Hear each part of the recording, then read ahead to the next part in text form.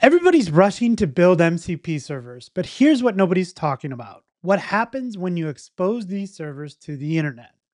Without proper security, your AI tools become an open door for attackers. Today, I'm going to show you how to lock down your Spring AI MCP servers with OAuth2 because in 2025, shipping unsecured AI endpoints isn't just risky, it's reckless. Welcome back, everyone. My name is Dan Vega, Spring Developer Advocate at Broadcom, and today we're going to have some fun taking a look at an article by my colleague Daniel Garnier-Moreau, and this is on securing Spring AI MCP servers with OAuth 2. So I thought it'd be a good time to kind of walk through this article, look at some code, and lock down an MCP server together here because I'm starting to read all kinds of articles on the internet about MCP servers getting exposed. It's just like a REST API, right? Like if we have information that we don't want to make public, we can't just put REST APIs out in the world for everybody to kind of find and explore. We would lock those down using Spring Security or some other mechanism, right? So today we're going to walk through this article. We're going to talk about some of the things Daniel put in here, and we'll kind of follow along with his article and lock down a weather MCP server that's part of the Spring AI examples. Spring AI offers support for Model Context Protocol, MCP for short, right? Authorization and security in MCP. I'm not going to read this word for word. You can go through and do that. But there is a new version of the MCP specification. If you want to, he links to that. You can go through and read. But really, this is about leveraging the widespread OAuth 2 framework. So he says, we're not going to do a full review of OAuth 2. Again, if you're on the Spring AO blog, there's plenty of articles Daniel's gone through. Daniel also has a lot of videos out on the internet, particularly from conferences where he deep dives into some of this stuff. So I highly suggest seeking out his content if you are looking for anything security related. I mean, he does a whole bunch of other stuff, but the security stuff is great. So as a resource server, it must perform authorization checks on incoming requests by checking the authorization header. So the header must contain the OAuth2 access token, which is basically representing permissions of the client. So if you send a curl request to mcp.example.com/sse, in our case, if we're running something locally, it'd be like localhost 8080/sse. Then you need to send the authorization header with the bearer and then a valid access token. So using Spring Security and Spring Authorization Server, we can easily add both capabilities to a Spring MCP server. So we have an MCP client. We're not going to focus on the client today. The client could be any client. This could be a Spring app. This could be Claude Desktop, Visual Studio Code, IntelliJ, anything that has access to loading MCP servers. This could be a client. So we send a request access token to the server that has Spring Authorization Server. This will issue the access token, and now we can make MCP requests using that token. So there's a GET with SSE, and yes, we can validate it. And if that's authorized, we can go ahead and access the tools that are available there. So here's what we're going to do. In this example, we'll add OAuth 2 support to the sample MCP server weather MCP tool from our Spring AI examples. So I have that here. I have downloaded this onto my machine. I've also made a couple of updates. I've updated it to Spring AI 1.0, which was released very recently. And so mine might be just a tiny bit different than this, but it's pretty much the same. So once we have that up and running, what we want to do is go ahead. Actually, let me think about this. Let's go ahead and show this running that really anybody can access it without any type of security, and then we'll improve on that. So let me open up IntelliJ here. Okay, so here's the MCP server, the weather server. Again, I just made a couple different changes to this, mainly around getting us up to 1.0 of Spring AI. And if you look at this, there's a weather service that hits api.weather.gov. It has some tools in here that are made available. So, hey, I want to get a weather forecast for a specific latitude and longitude. I can also go ahead and get weather alerts for like a US state. So I have this running, but we need a way to test this. As I said, we need something, we need a client, and we're not going to focus on the client today. There's this really great tool. If you head over to modelcontextprotocol.io for testing out your MCP servers. This is the MCP inspector. This is how you can go ahead and get started with it. So I'm going to go ahead and run that again. You see it's in my browser there, but it's actually not running right now. So let's go ahead and do this. And so that will start up on 6274. And I'll just refresh this and it looks like it's there. So when that MCP server is running, I can go to localhost 8080 because that's the port I'm running on. And there's an endpoint SSE. This is for server-side events.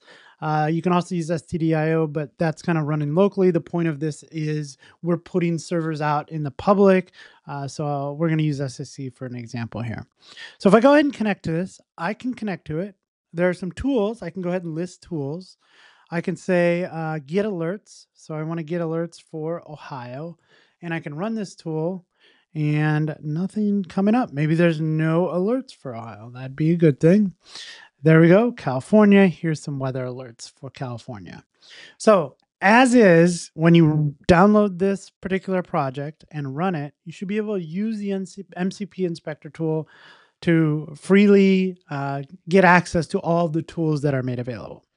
What we want to do is lock it down. Say this was like private, sensitive data that we don't want anybody just getting access to. We want to go ahead and lock this down with MCP.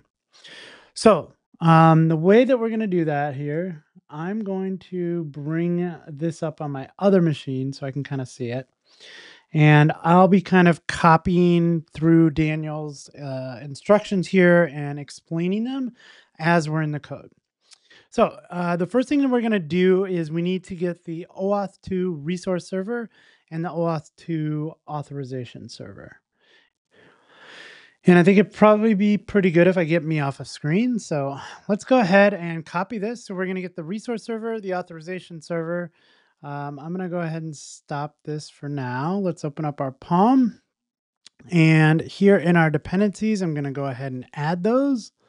See if we can refresh this and make sure those dependencies are brought in, and they are. So then we need to configure the OAuth2 client in our application.properties so that we can request access tokens. This, as he says, is the simplest possible client. We can interact with the authorization server directly by making post requests. No browser is needed, and use the hard code credentials, MCP client and secret.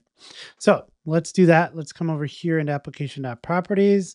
I'm going to go ahead and add these in. You see we have the client ID of MCP client, the secret of secret, and then we are setting our authentication methods and our grant types. So this should be what we need to get going. Now, the last step for this is to enable the authorization server and the resource features. Remember, we haven't set any Spring security configuration yet, so it's going to kind of use all of the defaults. We want to override those defaults and set up some configuration. So we are going to, let's just copy this. Actually, no, we'll call it security config so I can copy all of this. And we'll go over and I'll need to create a new class. So I'll create a Java class called security config, right? Configuration. Very fancy, Daniel. Security configuration. All right, let's do that. Sure, let's go ahead and add it. And then I'm going to go ahead and add that code from there. And I believe that was like was that a static import? Yep. And that should give us this. All right. So here we're authorizing requests. Any request should be authenticated. We are using the authorization server. Let me just run back here and talk about this with Daniel's explanation. He is much better at explaining this than me. So every request must be authenticated. Enable both Spring authorization server and Spring Resource Server. So that's what we're doing here. Turn off CSRF, cross-site request forgery, and MCP server is not designed for browser-based interactions and does not require CSRF.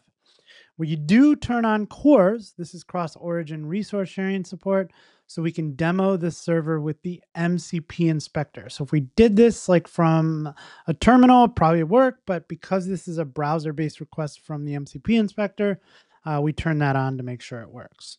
So let's just go ahead and see if this can start up again.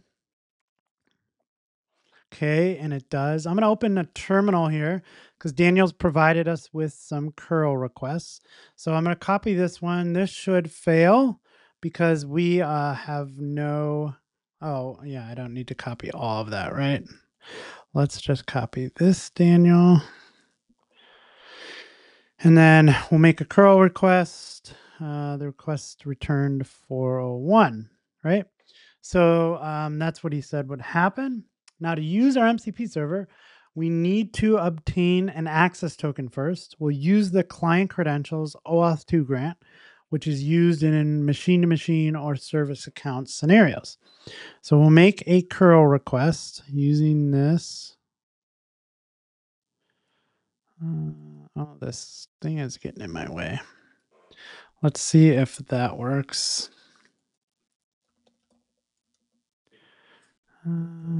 Should work. And there's our access token. So we were able to make a request as the user with the credentials MCP client and secret. Again, this is hard coded. When we get into like kind of building this full out and taking a look at the client side, then we would add like user authentication and a whole bunch of stuff there. So, but this is just the MCP client and secret. But we get our token back. Yay. So now we have a token. This means that based on this, so if we were to token type bear expires, if we were to go ahead and copy this access token, so let's see if we can grab just this. This is not going to work, right? I need that. So there's our access token. So now if we go ahead and actually, let me copy this first and then our access token.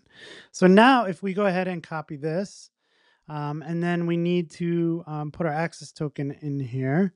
So if we go ahead and copy this, now if we make a request to the server, we should not get that 401. We should be able to make a request and everything curl dequote. I don't know if that's not... That's weird.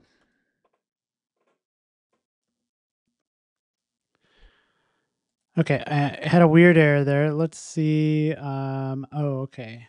That is... Let's finish that off.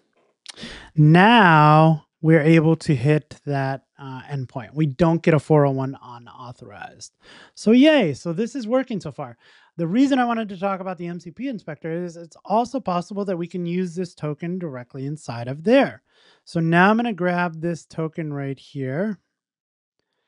And I'm going to go back to the MCP inspector.